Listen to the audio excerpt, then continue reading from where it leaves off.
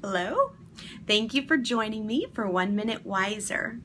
Today we're looking at Proverbs 5, verse 15. It says, "Drink water from your own cistern, flowing water from your own well."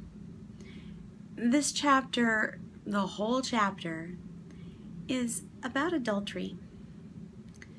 God is not going to stop creating awesome people just because you get married. Even after we've made that till death do us part commitment, we're going to encounter some really cool people who make us laugh, who stir our intellect, who make us swoon a little bit. That happens. But it's really going to happen during the times where maybe our own marriage is a little neglected. So this is serious. And you can see it in Solomon's own life that dispersing his fountains abroad really ended up kind of wrecking his relationship with God at the end. God can bless obedience. When we make that commitment and we stick to it because we trust God, He can bless it and give us a life we would never have anticipated.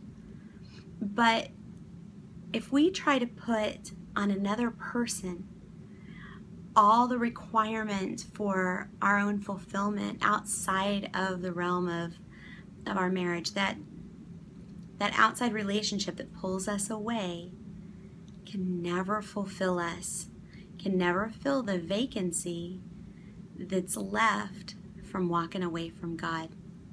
So, guys, I pray for your marriages today. If you have any trouble at all, Lord, just right now, I pray for the marriages of the people who are watching. We all need help living with one human being for years at a time. And I just pray that you would touch each one of our marriages and show us the amazing work you can do if we choose to put our trust in you. In Jesus' name, God bless you. See you tomorrow. Bye.